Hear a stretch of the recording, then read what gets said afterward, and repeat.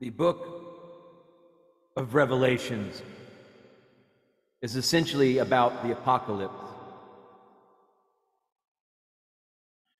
Many people, though, do not even know what the word apocalypse means. It has nothing to do with ending of the world. The word apocalypse comes from the Greek word apokalypsis, which means uncovering. An uncovering. An apocalypse, therefore, means a revealing, and it is essentially the revealing of the Christ within. The final battle of Armageddon takes place within us.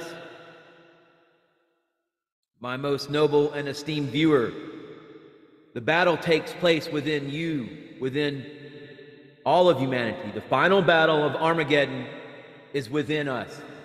This is an inner war that will transform us and bring us back to recovery to the state of Christ consciousness, where we are anointed with the title of Christ or Buddha or Krishna. They're all titles of cosmic consciousness, of cosmic Christ consciousness. The political struggles within the world mirror the transformation of the individual. Just as we individually recover and assume our Christ title, the mantle of Christ, anointed Christendom, the earth as a whole will recover, as well as leading to an enlightened civilization. When we transform, apocalypse is about lifting of the veil of revelation. That is what the book of Revelations is about. The lifting of the veil is a gradual process. It doesn't happen overnight. It is a gradual process that has always been happening in your life, if you recognize it. It is a gradual disclosure of knowledge. When people misunderstand and think apocalypse is the end times, it stifles motivation to do anything constructive, to make a difference in this world.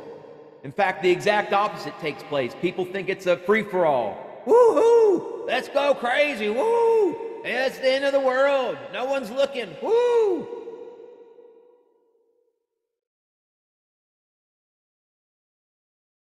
Motivation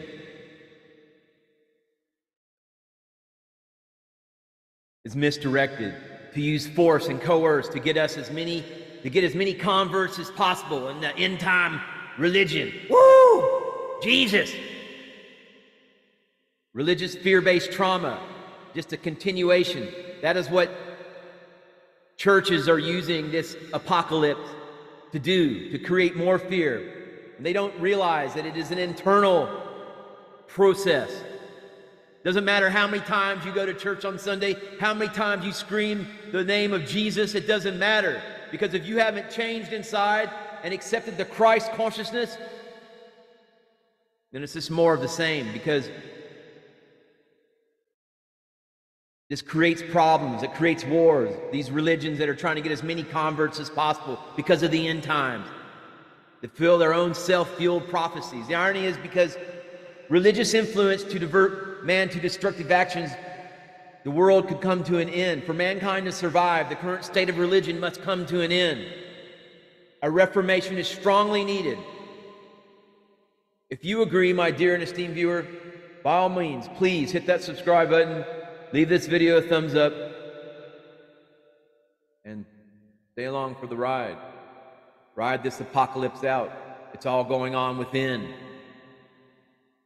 Namaste. Namaskaram.